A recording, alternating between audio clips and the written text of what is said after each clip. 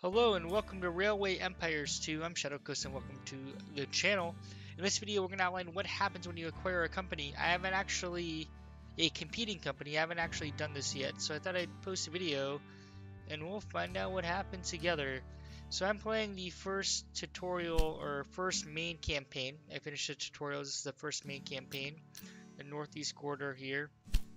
We're going to buy Barty Shiloh's Flamingo Rail. We're competing the Boston Albany Railroad against him. So we're going to buy this. You now own 100% of Flamingo Rail Inc. stock, and you will automatically receive all surplus from this company from now on. You have also been granted 0 worth of stock and 5.387 million in cash. That's nice, a nice healthy cash bonus. The company is now no longer expanding or participating in auctions. However, existing train lines and station business will continue to optimize. Alternatively, you can dissolve the company at any time through a merger. So we have a choice. We can just make money from them, but we're going to actually merger them because we have this as an optional opportunity here. We need to expand into the, call it, southeast region. So we're going to see what happens when we click this button, merger. By merging with another company, you get their tracks, locomotive, stock, region, concessions, and cash. To merge, you need 100% of the shares. You own all the shares of the other company. Merge now. Yes. Alright. So we can keep everything. We can liquidate engines. We can liquidate everything.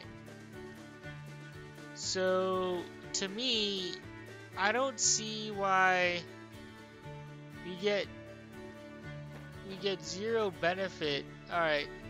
The rail network of railways 271,000 extra. We're gonna keep everything. Oh, 4.3 million. This makes more sense. We liquidated everything. Down here I didn't see that. We're gonna keep everything for the mission. And now we are the sole proprietor of everything in this region. So that helps. So that is what happens when you acquire 100% of competing rail stock. You have several options. You can just let them run and take all their proceeds. You can merge with them, liquidate everything, so everything goes away and rebuild it yourself. Or you could liquidate just the locomotives, which basically means the infrastructure maintains itself, and then you can kind of set up the routes you want. Or you can keep everything, which we opted to do here. So hopefully you found this video helpful. If you did, please drop a thumbs up. I hope to see you in future videos. Shadow Coast out.